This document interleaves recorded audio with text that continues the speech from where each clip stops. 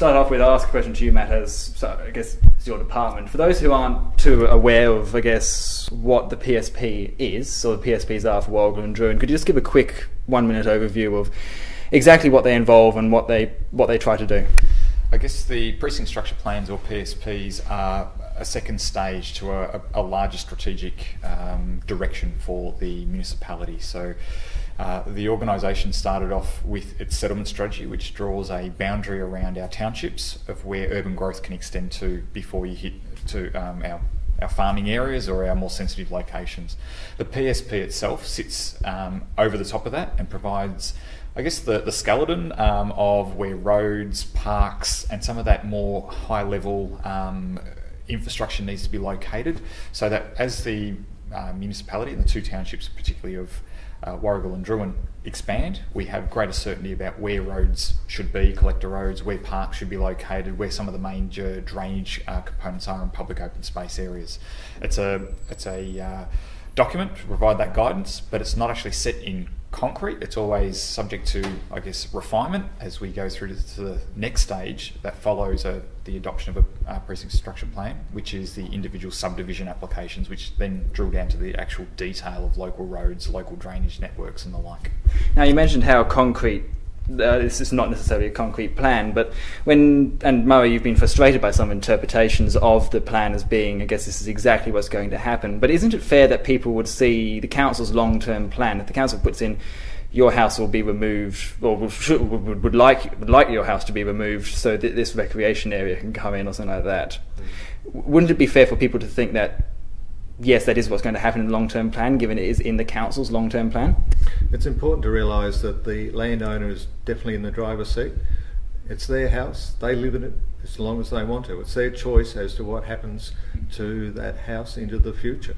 It'll probably get to the stage where the value of the land dictates in their interest that they make a move, but it's their call. But with this plan in place, is there some concern, I guess, also with the house valuations as well? I mean, if these things come up on plans as possible for demolition, wouldn't it make it difficult for house or landholders to resell their land if they plan to before the PSP, I guess, reaches its time for introduction? The thing is that the plan is just a guide, and as Matthew said, that at the next stage for the planning permit application, there will be some horse trading between developers. The problem we've got now is individual developers are doing development in isolation. What we've done is looked at the bigger picture of Drouin and Warragul as a whole, and looked at linkages and where we do need some certain infrastructure, but there's room for movement, and that will happen into the future.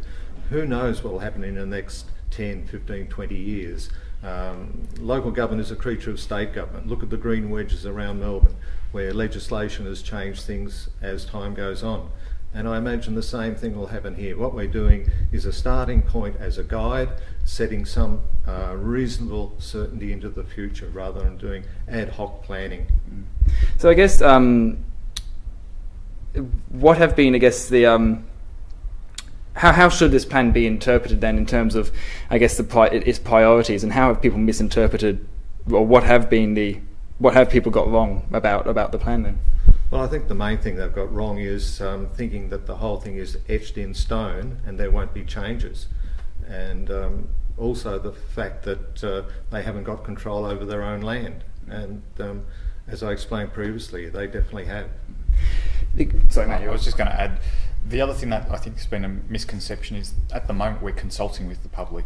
The council hasn't decided on the end result of the plan. We've gone out to the community to ask them questions about what has been put down at this point in time, and we're receiving that feedback, so that a lot of the comments which may be around location of parks, which is one of the key issues, also a question about what will happen to people's properties as time evolves, are things which I guess can be refined, need to be clarified, which is part of this consultation process we've been working through. Now you're still in that consultation process at the moment, and I think you're making a decision later this week as to whether or not to adopt the plan. Of course, people watching will be aware that this week is now 2 weeks ago, I think, because this is the wonders of publication. But I guess the consultation period was extended, though, because of, I guess, suddenly a whole raft of people in the group, sort of raft of people who would be affected by this, found out relatively close to the date that it was to be decided on. Do you feel the consultation had been enough? Because you did have to extend it, this consultation period.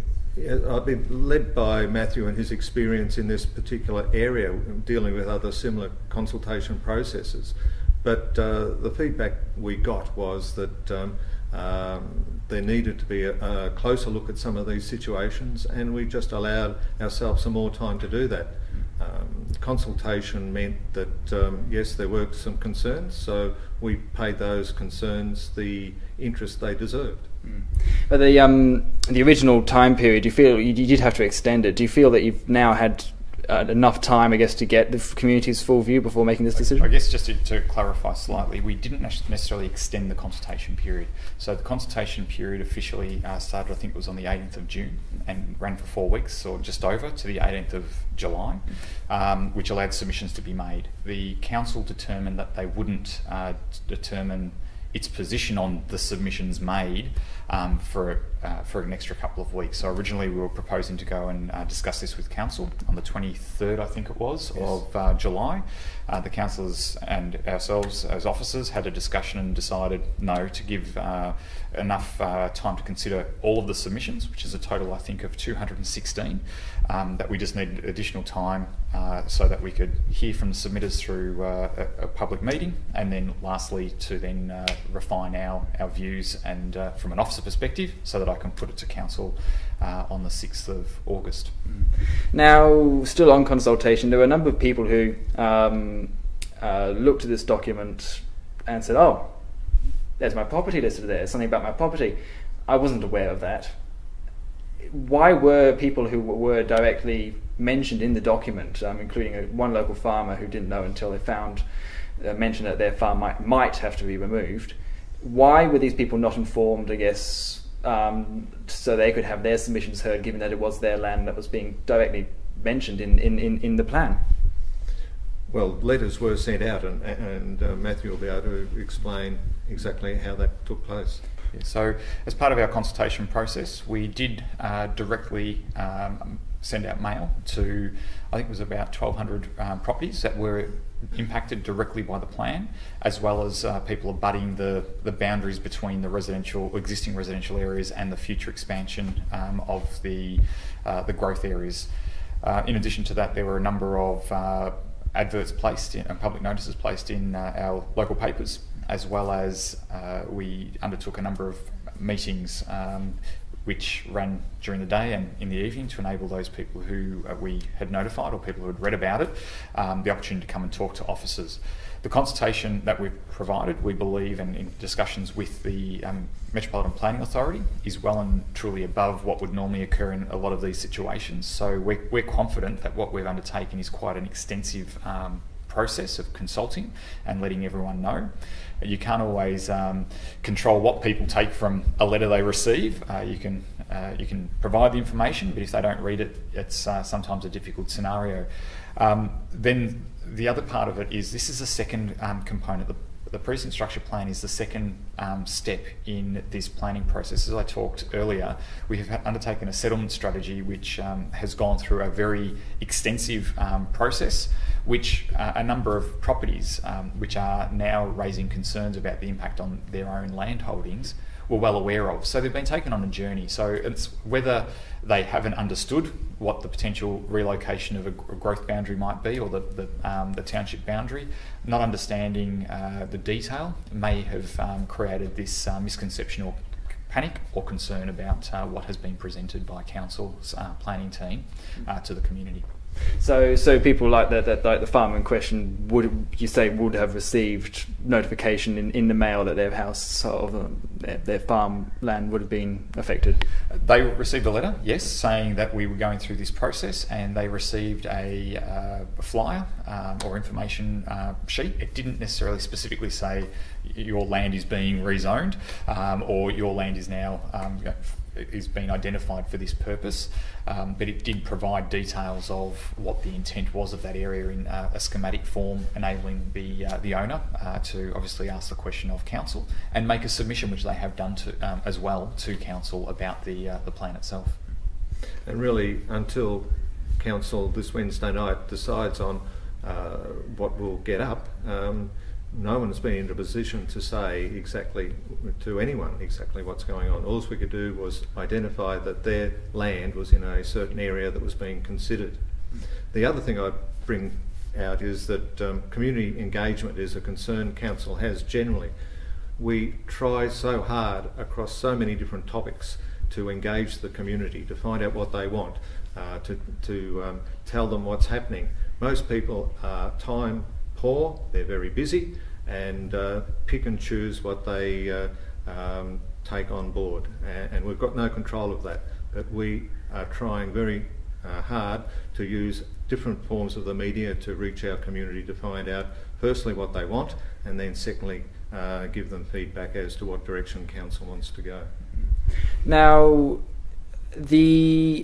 another criticism of the PSPs was the involvement of the Metropolitan Planning Authority. Although they have a lot of experience in the area, people see Melbourne on it and they think, oh, it's not been designed locally. How much of this was planned by the MPA and how much was done by local planners? Well, it was actually a partnership. The Metropolitan Planning Authority has obviously a significant amount of experience in looking at precinct structure plans, and they've provided their in-depth knowledge to assist our planners look at the key, I guess, ways that a plan should be developed. However, there has been a significant focus in relation to ensuring characteristics and our regional characteristics, which is very different to that of your expanding suburbs, and we often hear about Pakenham and other suburbs which our local community don't see as desirable. So there's been a significant amount of local content embedded into our precinct structure plan, design guidelines, to ensure that we respect the characteristics of our local community and our local urban environment. So yes, the MPA have been a significant partner in this process, but there has been, as I say, it has been a partnership between our planning officers and the Metropolitan Planning Authority to develop up the documentation that we currently have in front of us. The other thing is too that Bulbor is a part of a peri-urban group of 6 other municipalities that ring Melbourne, and those other municipalities are pretty keen to have access to this same help from the MPA that we've had.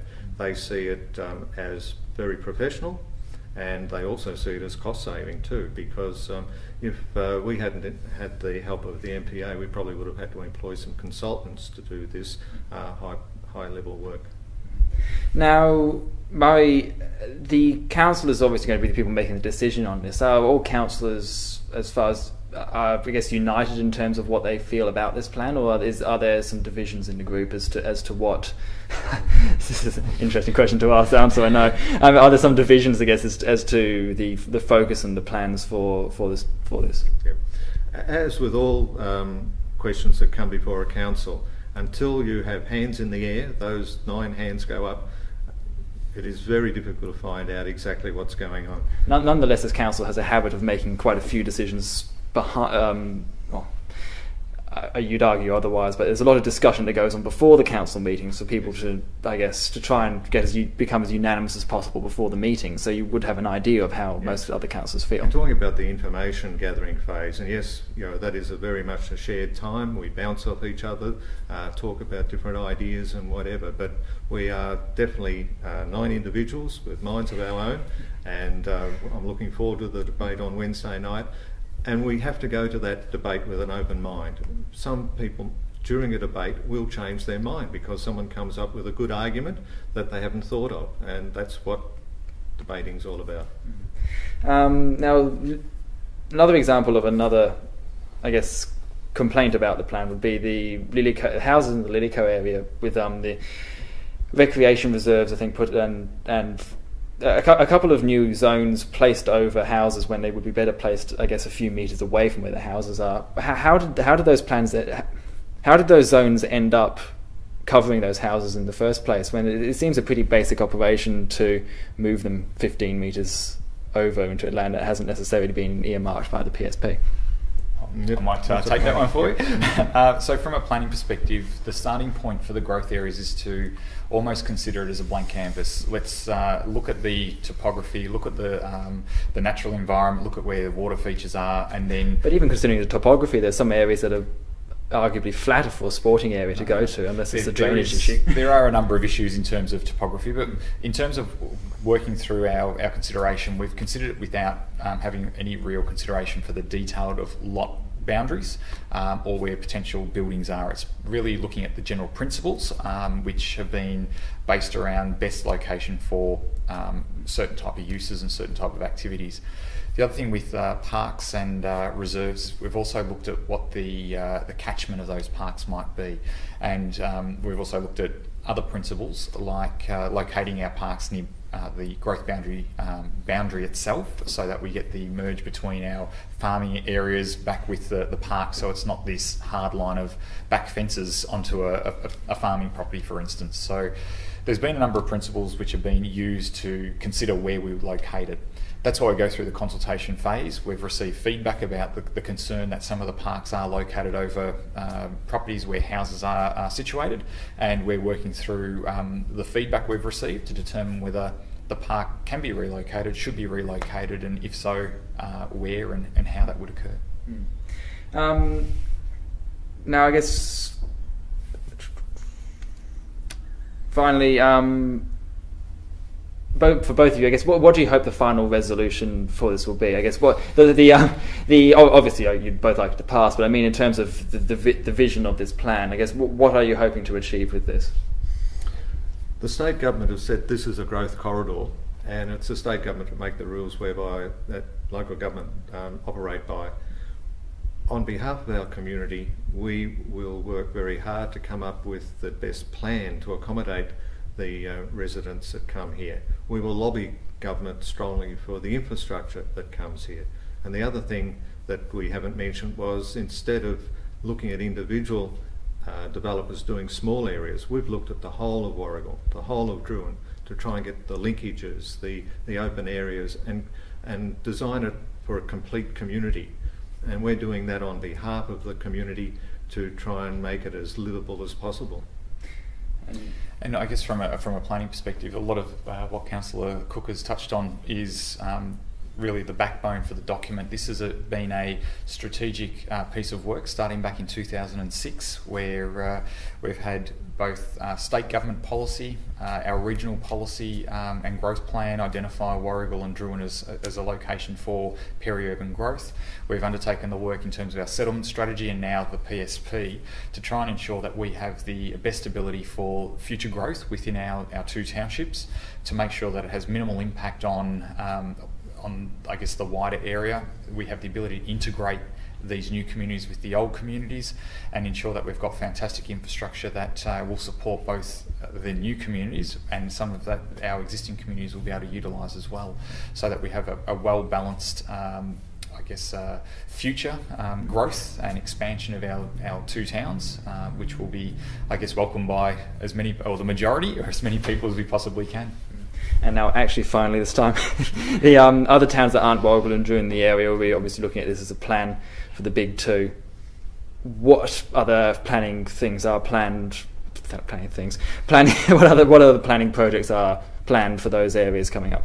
Well, the settlement management plan looked at the 19 settlements within our shire, and we've looked at the boundaries of those shires. But when you take into overlays that relate to catchment, fire, flood, slippage, etc. And once you get away from the spine of the highway and the railway line, you get public transport problems. So, and the other thing, of course, is Trafalgar, Yarragon and Longwarry have drainage problems. So these all things were identified and taken into the mix when we were looking at those towns in relation to residential development. And again, it came back to Drouin and Warragul, and that's where the PSP aspects come into it. So you're trying to focus growth to these towns rather than the towns, the issues you mentioned? All towns were looked at, but there were limitations to some of the other towns.